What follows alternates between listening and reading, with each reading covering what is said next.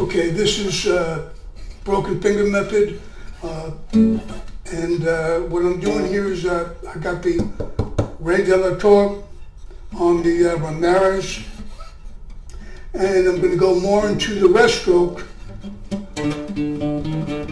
I got the capo on the 4th fret. My intonation is a little off because the intonation is set for the Dario extra heavy on a tailpiece.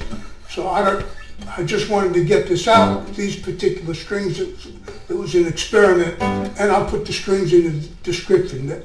Heavy, I think I got 52 or 58 Ramirez, and then somewhere around 31. I'll put it in the description. Rectified. And so here's your rest stroke.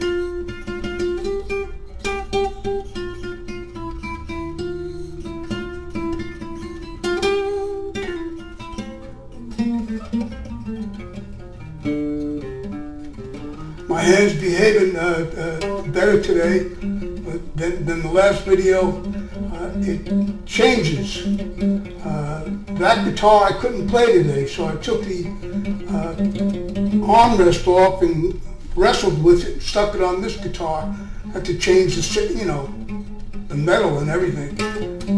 But I couldn't get the other guitar to work today, so it's a funny thing. And usually I can't get this one to work, or at least I was having difficulty.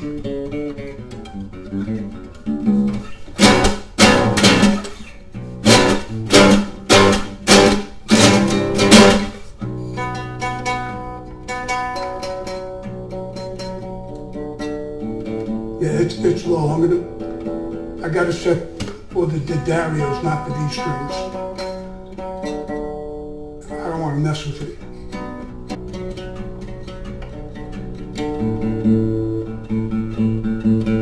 Oh, that's another bit. Ray would always say, go ahead and grab it.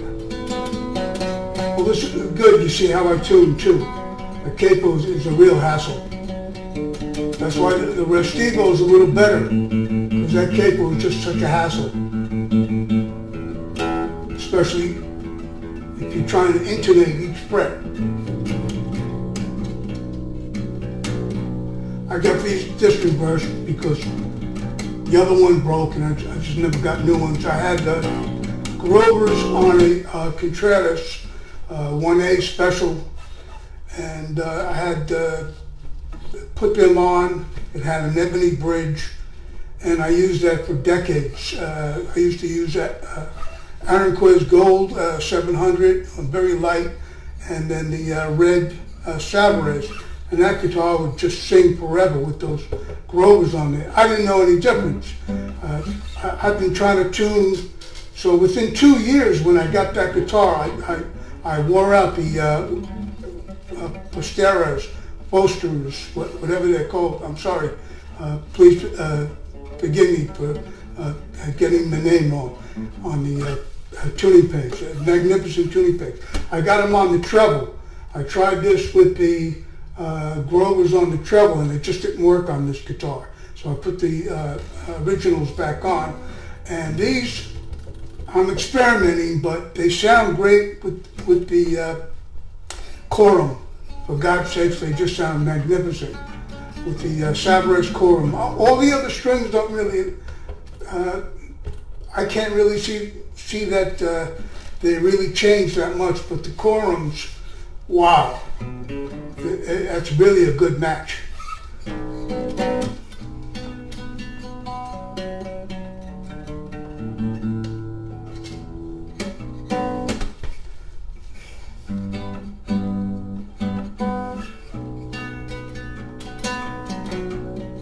That's why I can't stand the capo.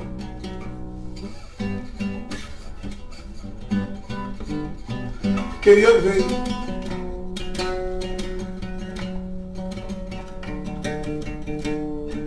Good, you see how difficult it is for me.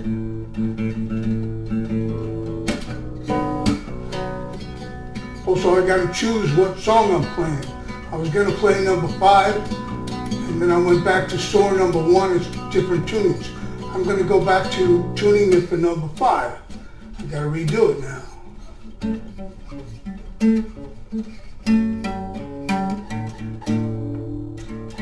Well, that really went up to outer space.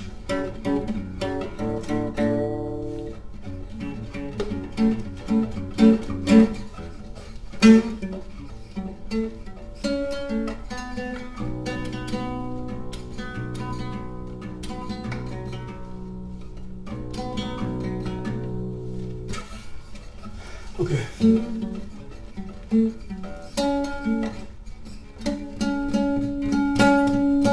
So what I'm trying to do is, because I got the string so low, I have to come back here to hit it hard. Otherwise, I'm going to get that nonsense.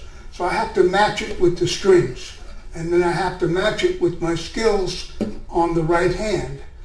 And my skills on the right hand are changing. Like I said, month by month, I'm getting more strength in my right hand, which means I can then get the strings higher. So it's a whole, I usually do it on the saddle. So it's a whole rigmarole to redo that saddle. I'm using borax and crazy glue. It's a whole rigmarole.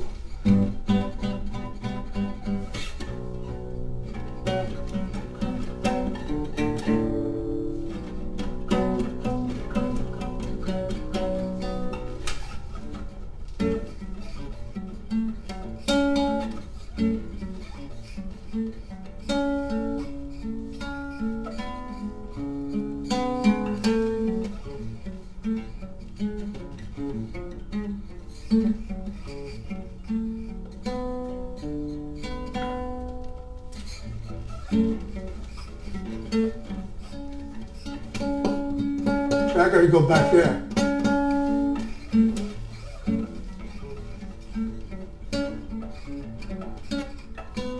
Okay, it's going to be a lesson on the balance, because I can't play it. I don't have the skills to play it, but I got the skills to show you the balance, how I'm balancing. My right hand is starting to get tensed up again. I've been playing about an hour. Okay, here's your number 5, and here's your balance. Here's your, you see where I'm going? I got my rest stroke, and I got the thumb. It's always got to be simultaneous. The thumb works in a circular motion. The fingers are touching. The fingers are touching on this hand. They're kind of making a pathway to the brain, and they're talking to each other. The left hand and the right hand are talking to each other and finding the balance. If I have the balance wrong on the left hand, then the balance is wrong on the right hand, and vice versa.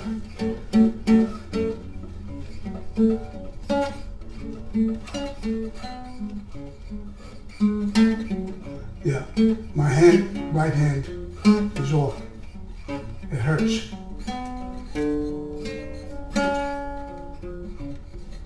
But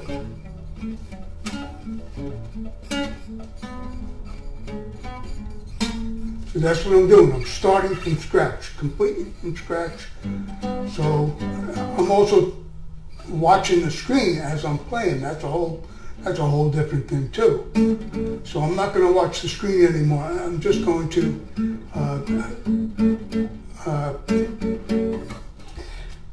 get the lesson. Okay, so here we go.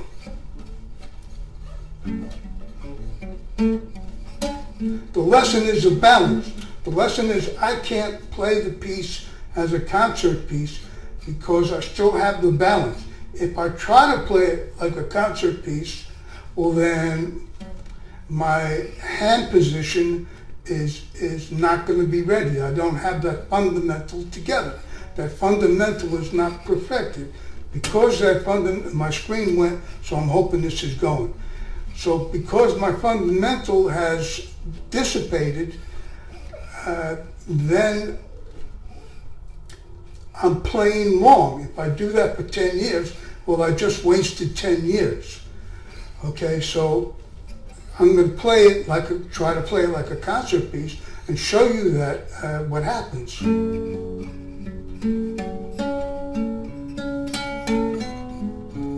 Attempt to play it. I'm getting all tensed up because I know that third finger's got to find a balance. I can't even come close. So here it is, finding the balance. And then you got the right hand.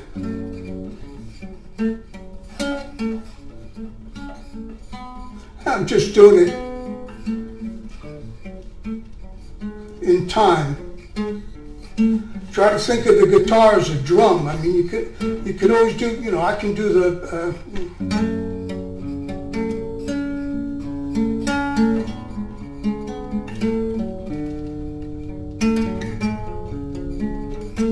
you can always do the phrasing. That's a whole nother lesson. But this is for the purpose of this is to get you to understand how to get the balance. So to get the balance, what you do is you get the rhythm. You find what speed you could play something to get a balance. And I'm usually on the computer with documentaries, all this, it makes you mad because you just watch one thing, you get mad, watch another thing, you get mad. But I want to know as much knowledge as I can before it's all gone. So,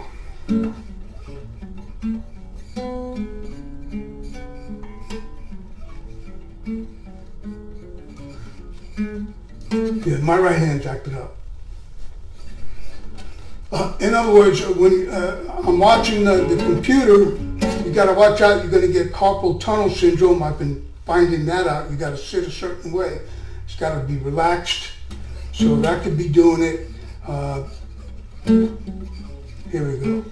I'm going to go slow.